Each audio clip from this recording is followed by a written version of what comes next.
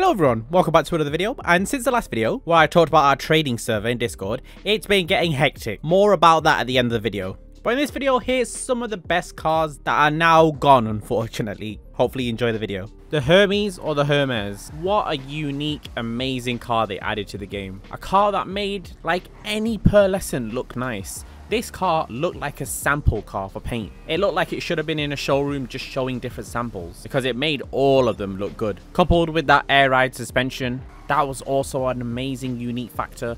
And it was a muscle car that could actually drive really well. It had such a simple sleek design, but when you looked closer into the car, the more closer you look, the more detail you'll find, which is rare in a GTA car.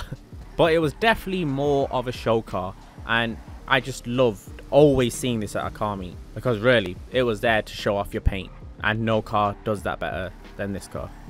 The Comet Retro Custom. I get it, there is quite a few Comets in the game. The normal Comet, the Comet SR, the Comet Retro, the Comet S2, the Comet Cabrio. There's quite a few Comets, but that does not mean they have to get rid of the Comet in the game, which you then need to bennies to get the... So they're getting rid of two cars. They're getting rid of the original Comet, and they're getting rid of the Comet Retro Custom. Because the original Comet, when you put it in bennies, becomes Comet Retro Custom. And I can guarantee, if you're into cars, you don't just have one of these. You have quite a few, because there's so many builds you can make with the Comet Retro Custom. I know many people that have loads of them, because just look at it. It's a masterpiece. A masterpiece you can no longer buy. Unless you're in our Discord. Normally, I can't speak for the majority of the GTA population because I'm always in car meets, all my friends are into cars, and from what I see the 190Z all the time, so I can't really say it's lesser used on my behalf. It's a car I love since day one. You guys have probably seen so many different builds of mine. I love bringing this to car meets. It's in its own niche. There's not many cars like this. Looks nice, wasn't too expensive, had a lot of modifications.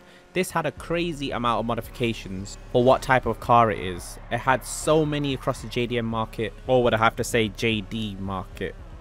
This is one of the cars that made me re-look at GTA, as the modifications you could put on were very niche and suited to... They put a lot of effort into this car, but then they put so much effort into it and now deleted it. They're probably like, oh well, it's had its 5-year run, so we'll now get rid of it.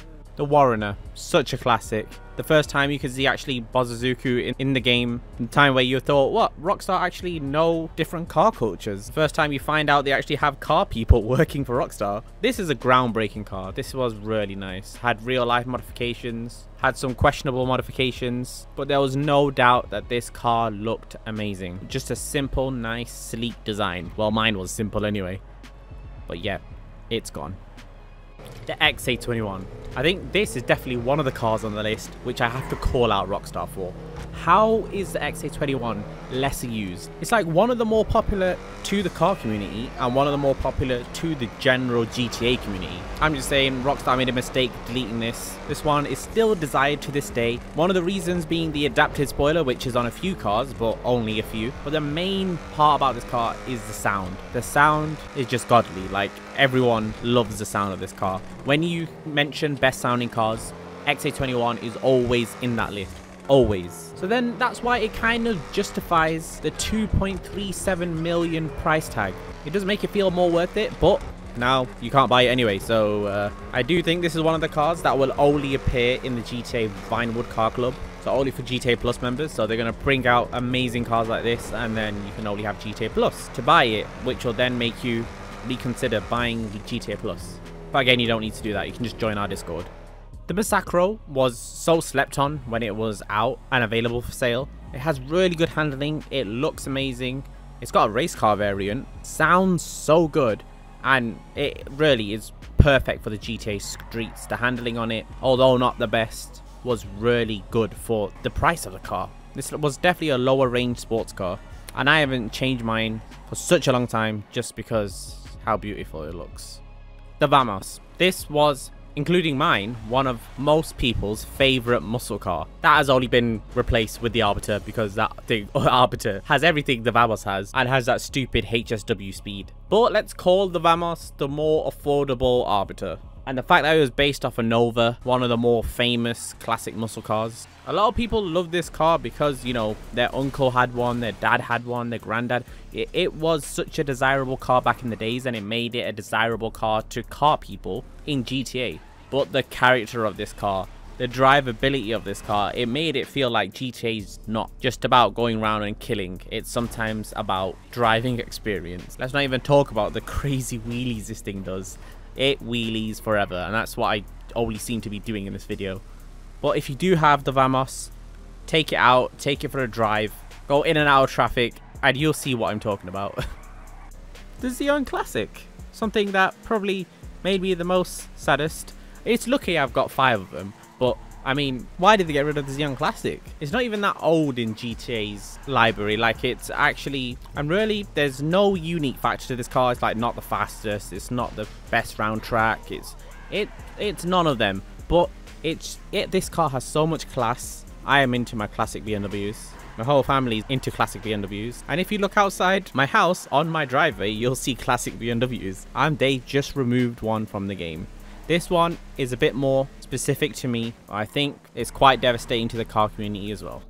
Mind my stupid paint on this, I was just experimenting beforehand. But the FMJ. The FMJ is a great looking supercar, very desirable around the world, to be fair. Hypercar, supercar. I really don't know the stats on this car, but I'm sure it's not lesser used. It was quite expensive, and I do think this is one that goes alongside the XA21. I think it will be displayed as a GTA Plus vehicle. You'll probably never see it in luxury motorsport, definitely not the Simeon Garage. It's definitely a shame, it's definitely a shame. If you do want it, check our Discord out. The original Jester looks so sleek and aggressive at the same time. That LED strip, which when it came into GTA, I was like, wow, are they going to do loads of cars like this? They didn't do many. But this car looks really nice. Again, this is another one that doesn't handle the best. It's not the fastest, but you do get that nice mid-engine kind of mass while you're driving this car. But the best part about this car is the looks of it. It looks so nice, and especially when you stance it, it looks so photogenic. Don't worry, although it's last, the Paragon R is still on the list. Paragon R, mainly I think for the looks. This thing looks incredible. It carries a lot of details, as you can see in the cinematics. Small details like the carbon fiber, everything, the headlight detail. This car is really good, and the category it sits in, a luxury sports car. There's not that many in the game, and I think this is a fan favorite. It came along with the armored one, but with those little grooves on the door on the armored one and guns, sometimes you just want to escape the GTA atmosphere. You don't want any trouble. It sticks to the road really well. This car drives very well in snow, and you wouldn't think so. Amazing car and highly suggested. As I said at the beginning of the video, that Discord channel has been getting hectic. So hectic, in fact, that there's been too many posts. So just in the last 24 hours, there has been this many posts, and it's been getting less and less every day. So yeah, on the first day, it was crazy. But there's people offering, there's people wanting, and just join the Discord. Get any of these cars on the list. Getting these cars on the list are easy to get compared to what I've seen on this Discord. There's been people giving random stuff, and it's been working out very well. Let's just say all sorts of cars have been trading there. So yeah, don't miss out. No one benefits from this except you guys. I apologize in advance if you can't make a post because there's too many. But yeah, hopefully you enjoy your stay there. Hopefully you enjoy the video. Thank you so much for watching. See you guys in the next one.